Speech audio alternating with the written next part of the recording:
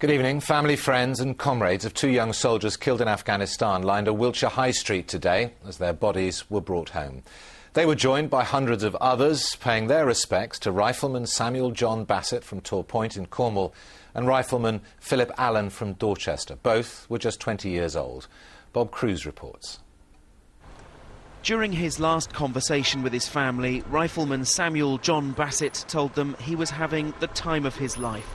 But that life was to be cut tragically short. At just 20 years old, having only completed his training in May, Sam Bassett was killed in an explosion in Afghanistan. Today, in watery autumn sunshine, family and friends came to Wootton Bassett in Wiltshire from his hometown of Tor Point in Cornwall to pay tribute to a capable, bright, fun-loving young man. Tor Point is a very small town you know, when one of our guys from the RAF regiment was injured 9 weeks ago, you know, that hit home quite hard. You know, we thought, well, you know, it's never going to happen in Tor Point, it's too small. That was hard to take. And then, you know, less than a couple of months later, you know, we have the ultimate sacrifice paid and a town is still in shock. And I think it will be for a little while yet. And of course we have the funeral to go yet. Also returning to British soil today, the body of Rifleman Philip Allen from Dorchester in Dorset. United in their grief, some of his closest friends came to pay their own personal tribute. Phil Allen had only joined the army in the spring this year, but he'd already impressed those with whom he worked with his ability and enthusiasm.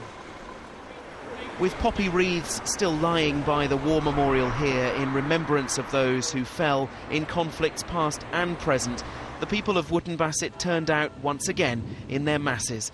Nobody asks them to do this week after week, they just do it. They feel it's the town's duty, and it will continue to be the focal point for Britain's grief as long as the death toll continues to grow. Bob Cruz in Wootton Bassett for the West Country Tonight. A quarry under threat of going bust has been bought by Cornwall Council. 12 jobs have been secured with the purchase of Castellan Diners Quarry at Ludgavan near Penzance. The site provides high-quality granite for building work and also produces tarmac for roads. Cornwall Council's refusing to say how much it's paid for the business. The actor Edward Woodward, who lived in Cornwall, has died at the age of 79. Seen here on stage at Plymouth's Theatre Royal, Edward Woodward was best known for his roles in television series such as Callan and The Equaliser. He lived near Padstow and leaves a widow and 4 children. A crumbling building on the beachfront at St Ives is to receive a government grant of £900,000 towards urgent repairs. The Grade 2 listed Porthmuir studios have been used by artists and fishermen for 200 years. The total repair bill is put at £4 million. Meanwhile, there's disappointment at Ilfracombe, where a bid for £1 million to help regenerate the seafront has been turned down. The council wants to transform the town's museum and link it to the landmark theatre. It's now pinning its hopes on cash from the Arts Council and a lottery fund.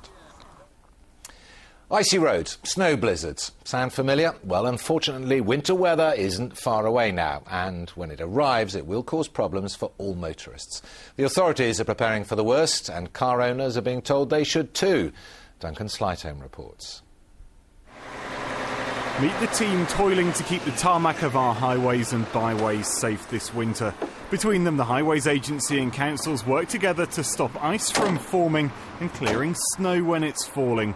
They are heroes of the highway, working through the darkest and coldest nights, setting out on roads other motorists would be well advised to avoid.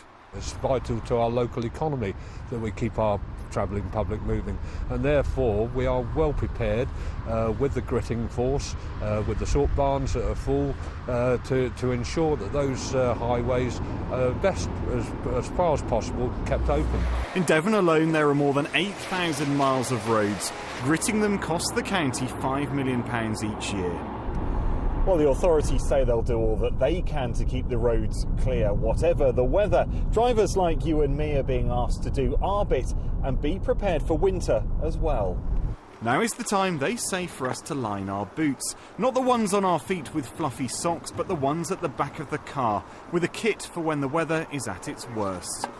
Now, you might think you'll never really need a shovel or soup to sip, but earlier this year, as heavy snow swept across the region, hundreds of motorists got stuck on the A38 at Holden Hill. They had to sit out the worst of the weather in their cars until they were led to a makeshift shelter. You really need to be prepared for the worst, really. And as I say, if you don't need to make that journey, don't make it in the first place. Thankfully, that message is just for us. There are some drivers who will have to set out into the worst of the weather, showing true grit, getting behind the wheel and going the extra mile to make sure we can get down the road when we need to. Duncan Saito, near Exeter for the West Country Tonight.